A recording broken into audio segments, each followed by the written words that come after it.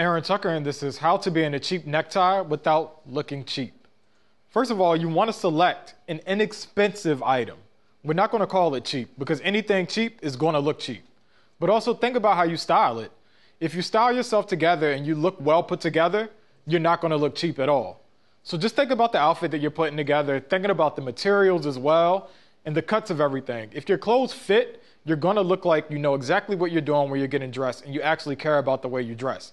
People that care about the way they dress and how they're styled never look cheap. So just think about how you want to put everything together. Make sure your shirt fits. Put on a blazer that fits over it. Whether or not you want to have it tucked or untucked is totally up to you. It's all about how you style it. Make sure your jeans fit as well, but keep the look something that's representative of you and your personal style, and you're not going to look cheap.